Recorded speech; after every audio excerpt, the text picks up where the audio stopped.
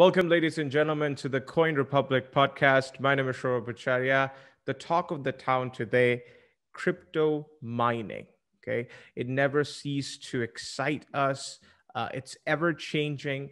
But today, though, we need to educate ourselves better on this topic. And I think this particular broadcast is going to be quite resourceful to you because I have with myself Mr. Joe Downie, the CMO of NiceHash. Now, NiceHash have been on business since 2014, and they have done nothing but exceptional work from that time onwards. Let's discuss about their venture. What do they bring to the table and how it's different from everybody else in the market, as well as let's try to address certain traditional or non-traditional questions regarding crypto mining. Ladies and gentlemen, I would like to call upon the screen Mr. Joe Downie. Welcome to the show, sir. Thanks for having me here. Great to be here, and looking forward to the show today as well. So right off the bat, let me ask you about the pandemic economy and how it's affecting your business in particular. Yeah, I mean, the pandemic has affected the whole world, as we've seen. I don't think there's many businesses that can say they weren't affected by it. But in the case of crypto mining and mining in general, we've actually seen quite a boost in the interest, especially over the last year. This is for many reasons, but it's one of the industries that's peaked a lot. People have really started to look for alternative sources of income, and mining or cryptocurrencies is a great way to do that.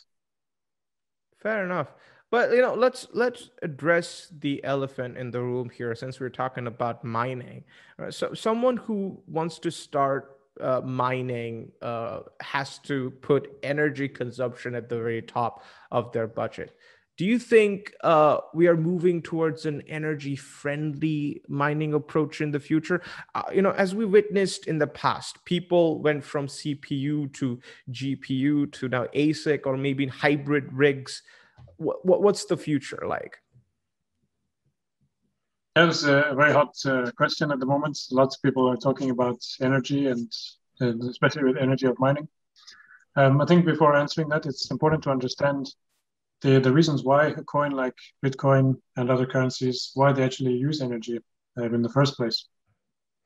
And for blockchain projects to be successful, they need to be secure. And for this, they need to be decentralized. And so the more people who are mining, the more secure the network is. And the hash rate is higher, the more secure it is. So with a coin like Bitcoin, where it's much, much higher hash rate and much, much more secure than most other coins, the energy factor is not something that's very easy to remove from it. So in this case, it's more a question of looking for environmentally friendly ways to mine, rather than for the taking out the energy from the equation. True that. Energy cannot, it's always going to be there. But again, companies like you are bringing it's fresh approaches every time. And that's something that we're looking forward to.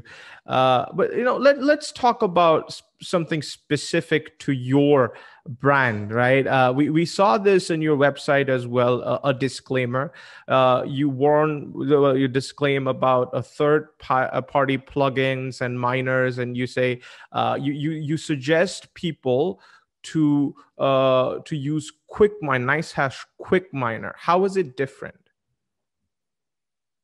So QuickMiner is really a part of the larger goals of NiceHash, which is to make mining easy and safe for everyone.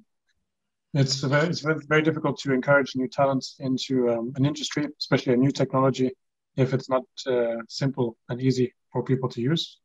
And QuickMiner is an innovative approach in that we made sure that the code was 100% accountable for.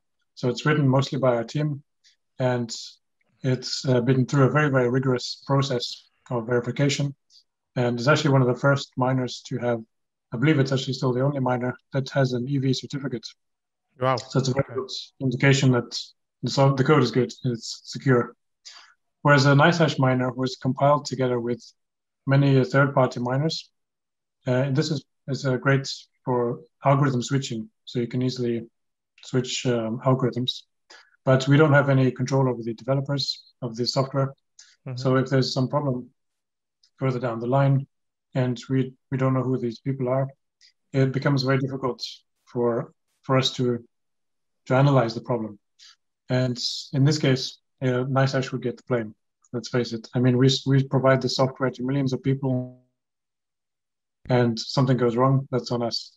So QuickMiner is a way to address this, and our mission is to make the mining scene safer and easier for everyone. It's really interesting that you do take responsibility. I mean, we also witnessed an exciting story in 2017. You were hacked by a couple of guys from North Korea, if I reckon. You paid off the loss to the consumers from your profit later, and now that's a commitment, I must say. But now these days, I think a couple of days ago, these guys were caught, right? What experience have you gained from all of this, and how did you approach the security point of view from that point onwards? Yeah, first of all, I'd like to point out that it was actually the Lazarus group. So the guys that were indicted from this, they were part of the Lazarus group, which is one of the most notorious criminal groups out there, as we know. Yeah. And the guys that were indicted for this, they were linked to a number of other exchange hacks, one in New York, one in Indonesia, and several others. But after the hack, I mean, NiceHash went through a very difficult time. We had some big decisions and choices to make. When something like that happens, it's not an easy circumstance, True. But we chose to pay back all of the Bitcoin that people had with us, because our customers are what makes our business. This is the core of our business. Without the customers, there is no NiceHash, Yeah, it's a very customer-centric approach that you had, like paying off from your profit. I mean, how did you like? What was the decision like? Was it swift? Was it gradual? Like, did you guys panic at first? And what was it like? I mean, at first it was, of course, the huge question, like what to do now. And the first thing we did was to completely restructure the company and basically rebuilt it from scratch. We took everything apart. We actually worked with some of the top security experts in the world. One of the companies, which I cannot name, but they're very high profile and work with some very sensitive clients. And from this point on, we restructured the entire company and took down everything from the way we store the currencies to how we hire people, how we train staff, how we educate our users, make sure that they have 2FA on their accounts, make sure they get email notifications for any activity, as well as, of course, monitoring very closely our business side. We also have a strong focus on making sure that customers are safe as well. We can quite confidently say now we flipped things over on its head. We've gone from a very small business to a much larger one, and definitely one of the most safe in the world now. True that, it reflects through your commitment. But traditional thoughts about crypto, though, in general, have been quite conservative. From Warren Buffett's comment to Microsoft in particular. Again, this is something that you even mentioned in your blog post. They're trying to shut down mining softwares, and you're trying to get an online petition signed. Are you ready to battle these big names? No, absolutely. How though? Because I mean, Microsoft. I mean, it's literally Microsoft. And by the way, the question isn't that. The question is, do you think these quote unquote centralized industries are trying to either put a cap on you or try to bully you? Do you think it's a bullying move from them? I think it's a combination of things. I mean, a lot of the traditional minded investors, they kind of, there's basically two reasons why they are kind of against crypto. The first one is perhaps misunderstanding it, not really understanding its use cases. And so therefore they are very cautious of what it is. I don't think anyone expected 10 years ago that crypto would boom like it is today. It's a lot of people were not expecting it. And I think the second reason is perhaps fear, that it's something decentralized, is something that no one person can control. So if you're a company like Microsoft, we are used to having dominance over the computer market. A new technology that comes out that's completely decentralized and in the hands of everyone is quite a threat to them, I believe. You could say something similar towards the traditional banking industry as well. We see a lot of banks moving towards CBDCs or central bank digital currencies. And this is a sort of an attempt, a little bit too late, I think, in my opinion, to try to incorporate this to incorporate this new technology into the current economic system. But the purpose of Bitcoin and decentralized currencies is to be decentralized. So having a central bank currency does not really change much in terms of the current economic model, since the banks would still control it. They still control who can use it, who can open an account with it, who can trade with it. Whereas Bitcoin is the opposite. It's open for everyone. Everyone across the world can have access to it. And you can have access to wealth no matter where you are, no matter what your situation in the world. You know what they say, as eloquently as possible, ideas are indeed bulletproof. And, companies are, crypto companies are trying to prove it right. But it is kind of cool that, you're sort of sticking up to the man. You're trying to sign a petition. And, we also, I guess, would like to support you on that. But I mean, let's talk about the algorithm, though. Okay, mining in general is all about the point of work based algorithm, right? But protocols are now shifting towards POS, right? How do you see these shifts? Do you, the ultimate question, mining versus staking? Yeah, this is a very interesting question. And it's one that's subject to a huge amount of debate within the crypto community and outside of it. But let's just compare the two first. So proof of work is the sort of original cryptocurrency. And this was originally set up long before that as a way to prevent email spam and DDoS attacks back in the 90s. And later, Satoshi Nakamoto, or whoever the creator of Bitcoin is, then implemented this himself. Yeah, implemented this into a currency. So the idea is that with proof of work, you have to perform some computational resources in order to validate transactions. So transactions get bundled together into a block. Miners then validate those transactions by solving a mathematical puzzle. I'll not go into details on it because it's quite complex. But this requires a lot of computer resources and energy. And once the first miner to solve the block, they then get rewarded with some of the coin. And then the transactions, they're stored on the public blockchain. So this is a very solid way to prevent any form of double spending or that a transaction can be falsified. So it's a very solid way of proving the transactions. Whereas proof of stake, this is quite different in the sense that the end goal is the same, but the route is different. So this relies, instead of relying on computational power, this relies on the participants having the ownership of the coin supply. So it's a quite different approach. So they're called validators rather than miners in general for most proof of stake formats. And they validate the blocks in proportion to the amount that they stake. So proof of stake has to be very carefully implemented in terms of its algorithm. It really has to be bulletproof, since there's a risk that someone who has a lot of the coin, they would have more influence over the transactions, which would go against the ethos of the cryptocurrency. So a lot of coins like Ethereum or Cardano, coins like this, they are very, very carefully thought about algorithms to solve this problem by implementing penalties or other forms to prevent centralization happening. It's still undergoing quite a lot of work, and we've seen with Ethereum, it's quite a tricky process to transform from proof of work to proof of stake. It's not something you can easily do overnight. It's quite a long-term process.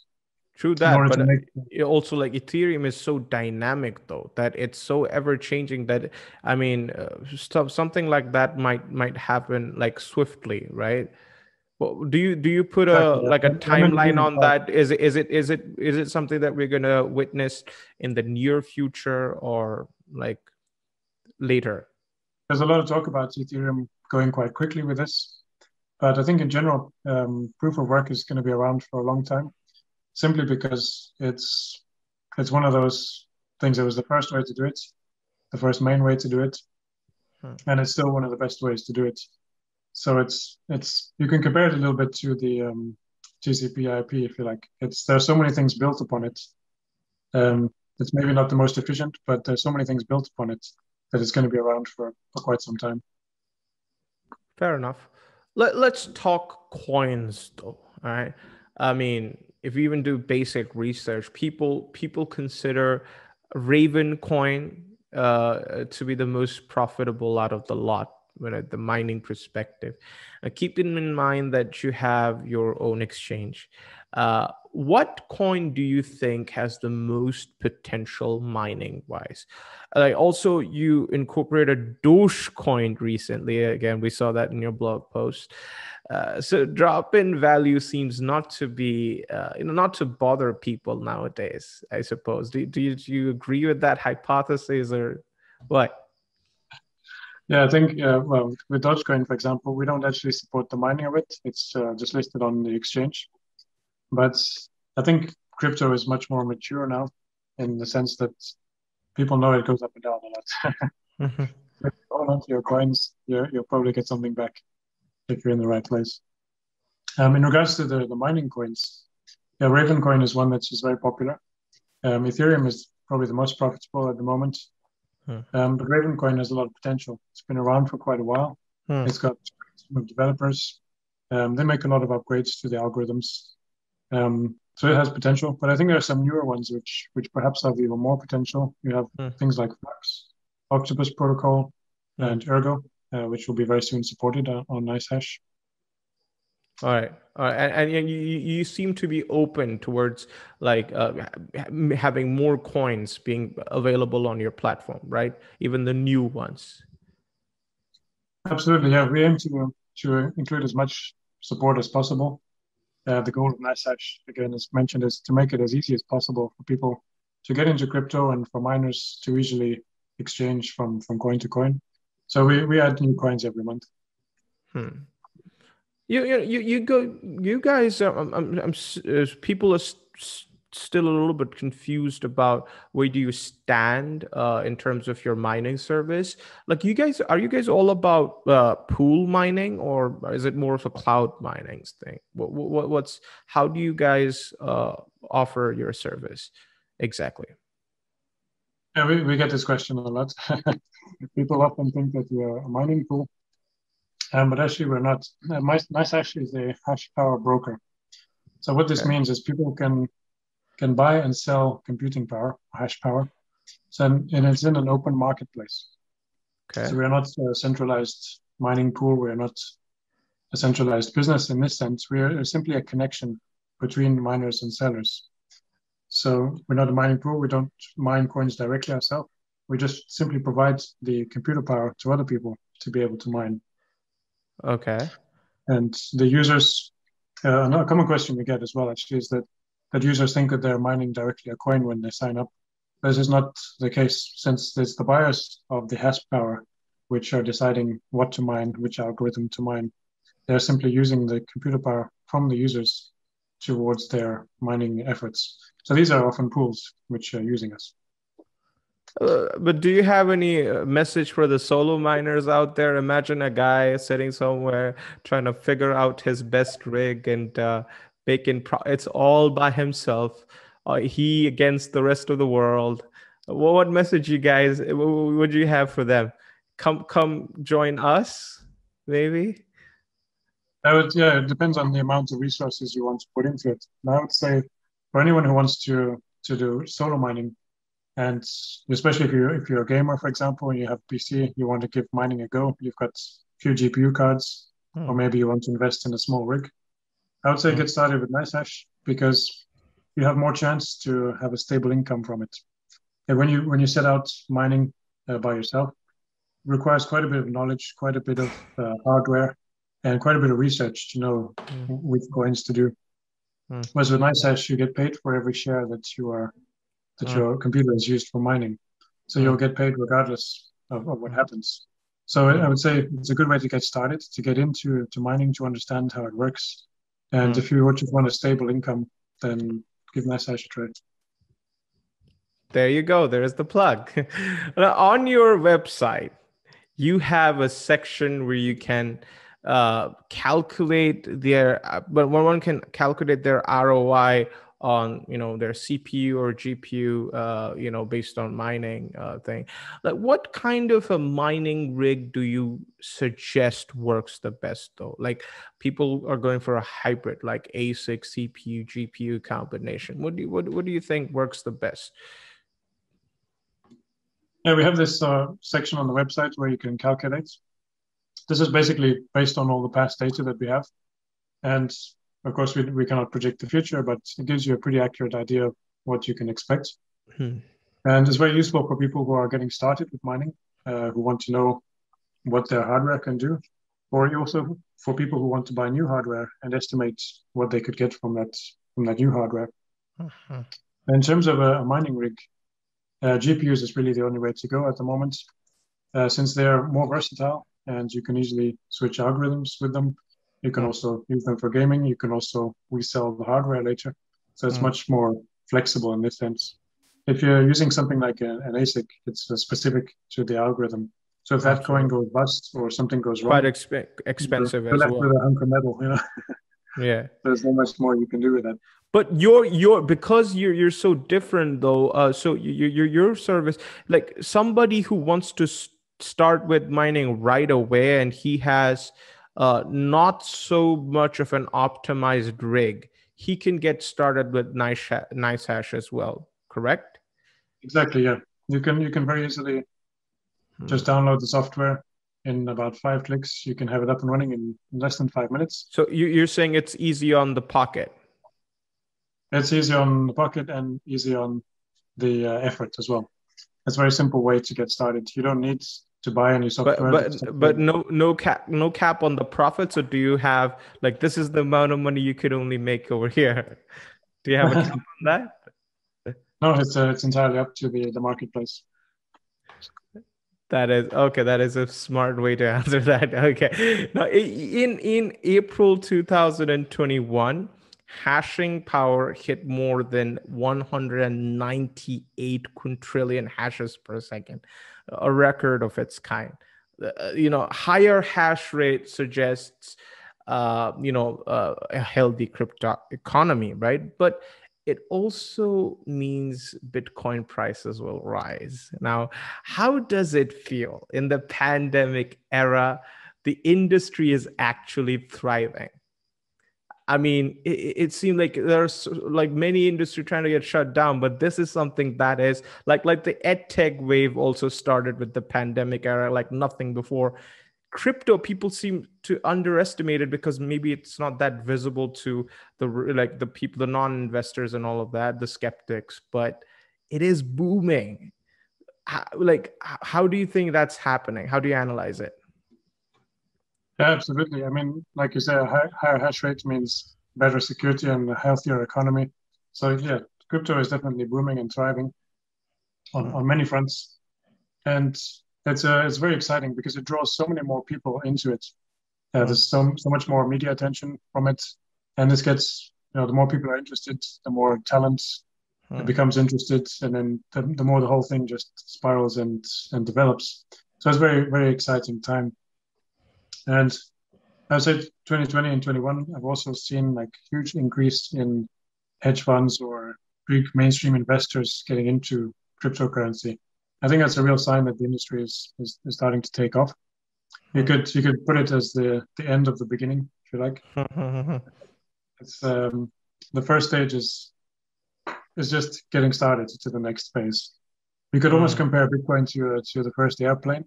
It flew. Okay. Kind of worked, but It's not comparable to what we have today when you can fly a jumbo jet. But that first movement was what triggered this, the whole wave of developments into this new technology. So I think it's a very, very exciting time. Let's talk about another parallel wave that's going on with the crypto world. It's called the EdTech wave. Everybody seems to be a guru now. Everybody is now coming up with the next EdTech thing. Since we are, quite, we are literally based on technology more than any other industry possible. Do you think it's the right time to approach those skeptics, those non-investors, and trying to make them aware? Are you open, because are you open towards opening an academy maybe? Do you think that's a good thing to start? Absolutely. I mean, I think it's the duty of the whole crypto community to educate more people into it. There's plenty of, at the beginning it was just some guys with computers that figured out how to do something, and it stayed like that for quite some time. But now it's gone so mainstream that it's our duty to educate people. It's really important that people understand it. We see a lot of articles in the mainstream news of things related to crypto which are just plain wrong because they don't have the knowledge. And that's really important for us to educate the users. At NiceHash, we have a very large blog page and help articles where we develop education for users so people can understand all the aspects, because there are many aspects to it. And very soon we're launching a YouTube channel with much more educational content. So this will be many things like blockchain basics, how to get started in mining, what is mining, with much more explanations on what actually goes on behind the scenes. You know what they say, right? Maybe the next Steve Jobs will come out of the crypto industry. Who knows? But what about another thing? What about your own token? A lot of people seem to do that as well. Are you willing to come up with your own coin? Maybe link it to your mining service or your exchange, and wouldn't that be cool? Yeah, okay, it would be cool. I mean, it's something we've discussed in the past, but it's not something that we see worthwhile, and because it doesn't bring a huge amount of benefit to our users. To make it successful, to make a really good coin or token, you need a full team of developers just working on that. Whereas we prefer to focus our efforts on making mining easier, making it safer and easier for people to get into, and growing our exchange and working on other new products that we have in the pipeline. All right, Mr. Downie, what is the one thing you wish every person knew about your company? Great question. I think there are almost two things. So the first one is that we're not a mining pool. But the second thing would be that we're actually a real legitimate company based and regulated in Europe. We get a lot of comments of people imagining we are based in some shed somewhere in Russia, but we're actually a real European company who is here with real people. And we have a human support team. So there's always a human contact with us. Fantastic. Hey, all right, Mr. Downie, let me ask you this simple question, all right? Bitcoin mining, go or no go? Okay, waste of energy, or is it something that's actually efficient? I think in reality, Bitcoin mining is blown out of proportion by the media in terms of its energy use. And it's actually a very efficient use of power. If you compare it to another industry like the automobile industry, it takes metal, rubber, plastic, glass, all these components to make a car, which also requires electricity. And you make a car, you launch it to the public, and straight away it drops in value, it devalues, and you're never going to get that same amount back. Whereas with Bitcoin, you take the electricity, a few computer components, and it's turned into something that's grown exponentially in value. It's available to anyone around the world, and as a global payment system without the need for banks. So in my opinion, this is a very efficient use of the energy. I mean, that's physics 101. You can neither create or destroy energy. You can only transform it. So maybe this is the most transformative way of value. So Bitcoin mining, a go. Thumbs up to that. All right. Absolutely. Mr. Downie, proof of work mining relies on a decentralized network to secure the network. But this leaves an attack surface known as the 51% attack, quite infamous. What does NiceHash do to tackle this in the blockchain perspective? Yeah, this is a very interesting question. But NiceHash, because we provide very large amounts of hash power to the marketplace, we actually support many small blockchain projects and startups to get going, because they can rent hash power from us in order to secure their networks until they are decentralized enough to become secure. And it's also something that if a project is under an attack, they can also rent our hash power as a way to prevent it and secure their network. But we are sometimes accused of the opposite, that people could buy hash power to then attack a network. But it's much more often the opposite case, where we're actually preventing attacks and helping others to secure their networks. It's actually impossible for us to know how the hash power is used in a way. We are more like an ISP, an internet provider. We provide the internet, but the ISP doesn't have control over what you are doing with that. You simply provide that internet to the users. And it's quite similar with NiceHash. You can use this to support your network as well. Downie, cryptocurrency mining also drew cyber criminal attention. That's the hypothesis. What's your stance on that? I think this is, again, something similar to the energy use, where it's a little bit blown out of proportion in the media. There's far more laundering going on with cash than there is with cryptocurrencies, that's for sure. I think in the beginning, cryptocurrencies were not very well heard of, not very well known of. So it was quite easy for criminals to use this as an easy way to move money. But blockchain technology is public, it's open, so anyone can view it. And there are now hundreds of tracking tools where you can see exactly where money was sent from, to who, and it's actually very, very difficult to launder money on Bitcoin unless you really put a lot of effort into it, because it's all open and can be traced. I think what we're seeing in terms of ransomware and this becoming a problem, that's more related to where these hackers are based than the actual technology, since they're harbored by North Korea or Russia or places like this, which don't do much to stop their criminals from using this as a means. Whereas the actual cryptocurrency in general is not something that's very good for criminal use, to be honest. True that. And you have personal experience with that sort of stuff with your company as well, and you handled it quite professionally. I mean, final question, Mr. Downie. You're not sort of a traditional like mining pool service. Like, we got that out of the way. So you approach things differently, and your people are actually happy. You have 600,000 plus, correct me if I'm wrong, daily active workers. You have 250,000 plus daily active NiceHash miners. I mean, these are good numbers, right? A lot of people trust you, but there are also a lot of skeptics, specifically in the mining thing, because a lot of, it's not exactly pocket friendly. Not everybody can do that. But I know the overall feel of it, though. Mining is thriving. Like, crypto is thriving, as I mentioned before as well, right? But the fluctuations also thriving. The price, it's insane, right? Do you think crypto mining is sustainable with the the drop in value and the fluctuations and all of that? Do you think it's the same as in something? Do you think it will go mainstream, like trading maybe? Yeah, I think we're already starting to see it go mainstream. I mean, NiceHash actually hit 1 million miners back in May.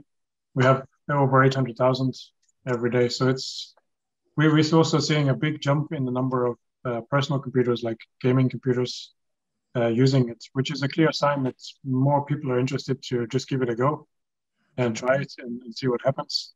So I think that's a clear sign that mining is thriving and that it's developing, and more people are curious about it. More people are interested to give it a try. I mean, who doesn't want to make some money from just turning on your PC and leaving it run? Well, continuing from that, who doesn't want to make money? Ladies and gentlemen, that's the cardinal rule. Everybody wants to make money. So do you. So go to nicehash.com. Check out what they're all about. And Mr. Downie, I believe you're also, you have your own Telegram channel, or are you active on YouTube and other social media platforms personally as well? Or do you think that, and how active is the company and social media? Yeah, so NiceHash, we're on Reddit, is our biggest one. Okay. We have over 100,000 users there. And then we've got Discord, and Facebook and Twitter as well. These are our main platforms. So go ahead, guys, and check them out.